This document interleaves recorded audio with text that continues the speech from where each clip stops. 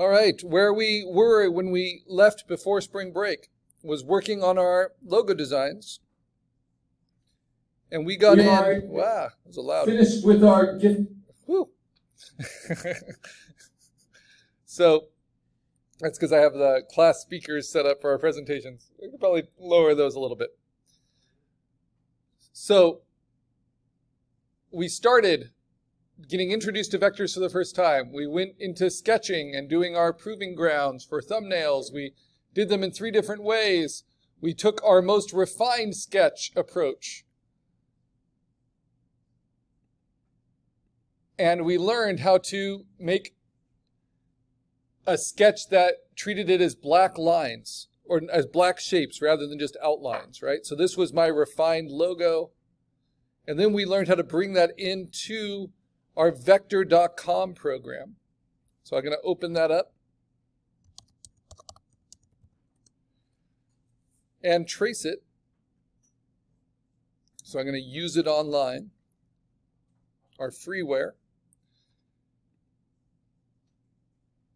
and trace it as a vector shape using the paths and the anchor points, turning off the outlines and eventually filling it. And then we refined that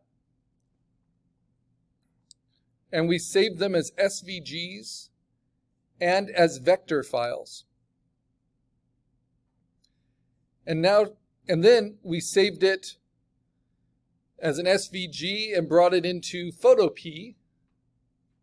These are all the videos we've done.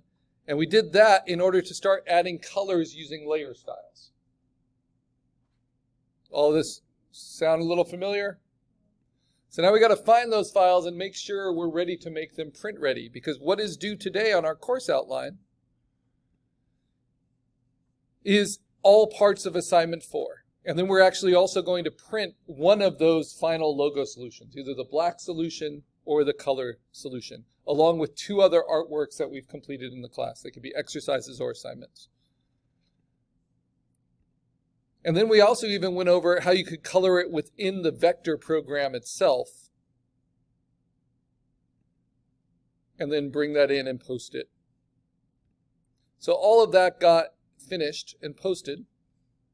But I'm going to review it, because part of making things print ready is being able to go back to your artworks, your digital artwork files, and know how to get the best product and prints from those, even after a week off. Oh, wrong class.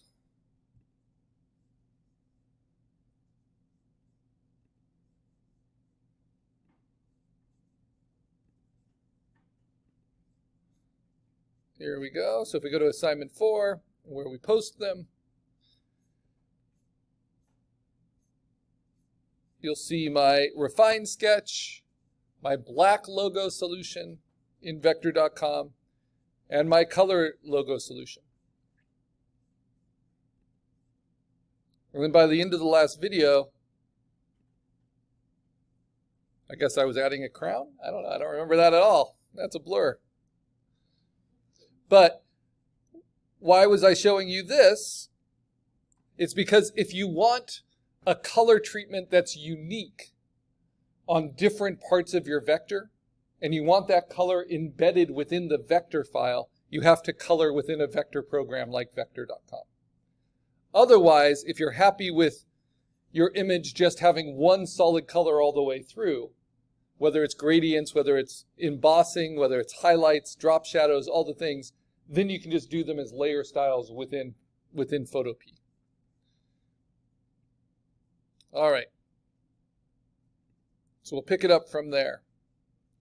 I got to organize all these other files, put all this stuff away. Whew.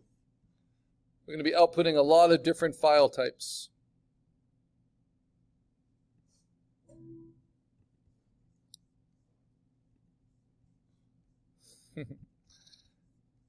That's all from this morning's class. All right, here we go.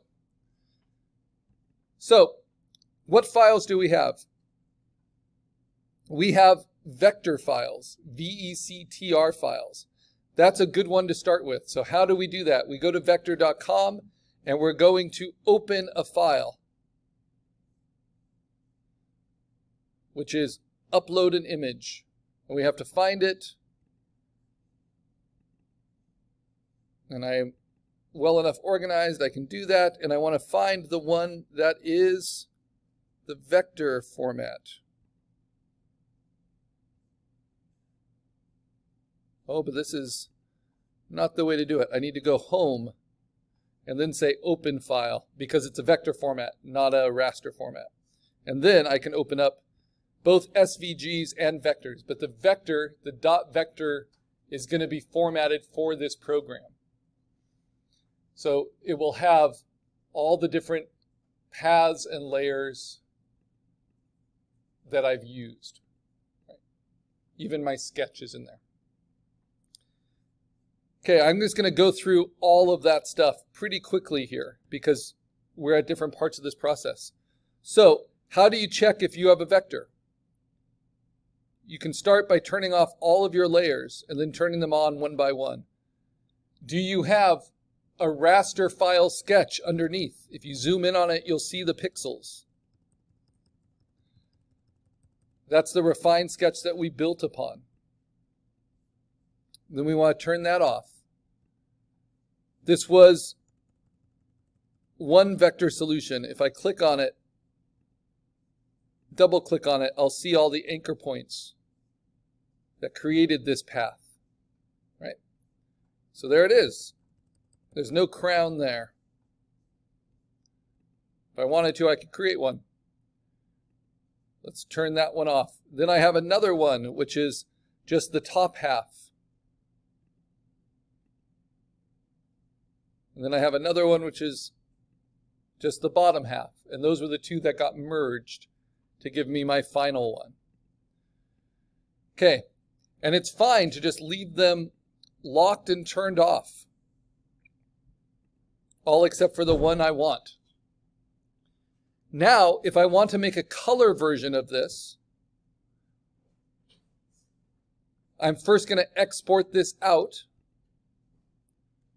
And I'm going to save it as a vector file. Download. This is just to be safe. It's going to go into my downloads.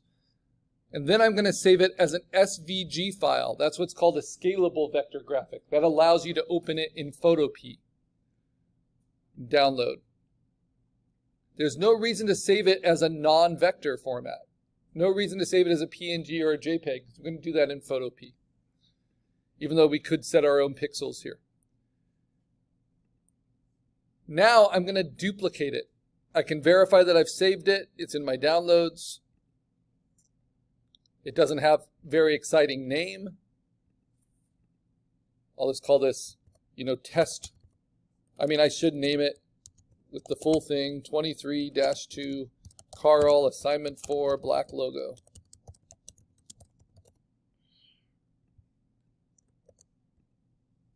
And this is, and I accidentally erased the vector format, right? Which is something Macs don't really recognize very easily, but it's there. And then I'll also save the SVG. Good. Got my black logo all set. That means I can upload it to Canvas. And that's where this came from. That's the black SVG is what I need to take into Photopea and upload to Canvas. But if I want to do a color version within Vectr, what do? I copy it, Command-C, and then I paste it, Command-V, and it'll give me a new path. I'm going to turn off and lock the one underneath it, and now I've got this new path, and I want to color it. So instead of it having a fill that's black, I can choose a fill that's a different color. It looks like I was using campus colors before.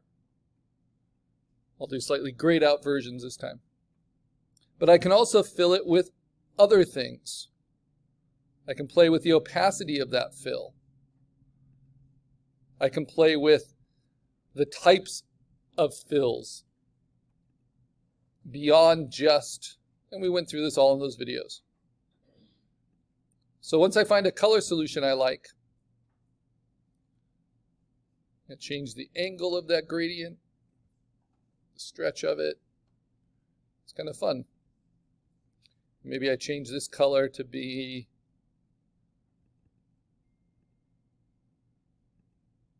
let's see, not so dark.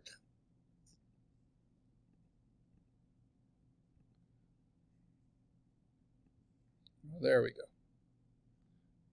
Let's change that.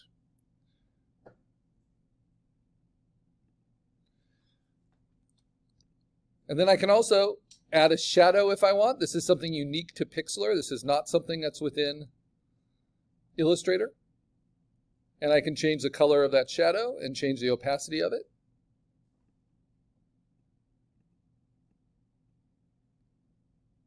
And I can even change the blur on it, the softness of it. So all of these are very effective vector tools. If I want to color the EPS as a vector. But all of those things I just did, I could also do in Photopea. The only thing I can't do in Photopea is have separate vector shapes. So that's why I was demonstrating in the last video how I can create a new vector. Just use the pen tool here. Create a little crown.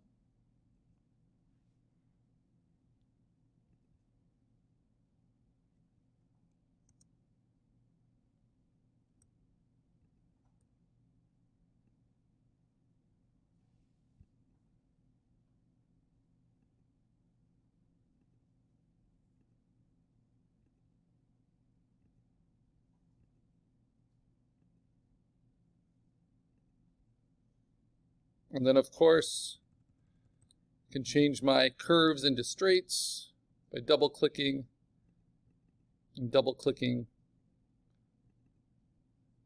or just moving the handles, holding down Command, using the handles independently, all these different methods that we've been playing with. And then I can select the whole thing. Whoops, I just added an anchor point. And I can rotate it, and I can move it. And right now it has a border, but maybe I just want it to give it a fill, but maybe I want that fill to just be a solid color, or maybe I want it to be a gradient. All of these are the options I have. Maybe I want it to have its own drop shadow. We can try a radial gradient this time.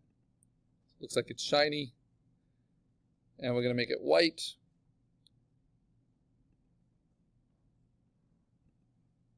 And then the other color of that gradient we're going to make green.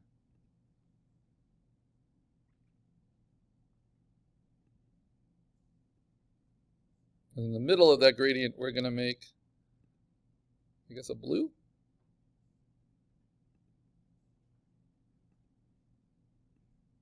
Oh, because it's radial though, it's coming from the inside. I see.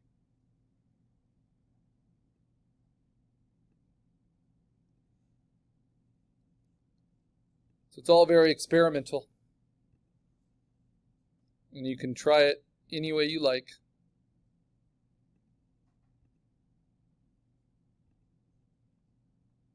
But for this, I'll just do a solid green, and then I'll put a shadow underneath it. And I'm going to change that shadow's tone to something pretty gray, and then take its opacity down, and then blur it out.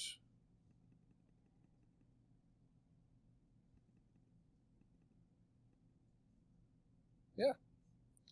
So now, just like I saved my vector before, if I wanted to save this as a color vector solution, I want to make sure I change the names in downloads.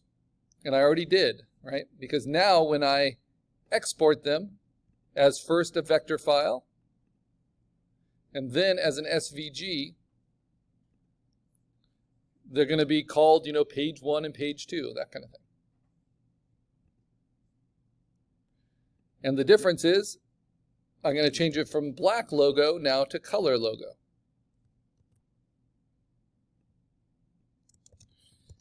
And that's necessary if I want something separately colored, like the crown a separate color than the other things. Okay, these are all vector formats, which means we can't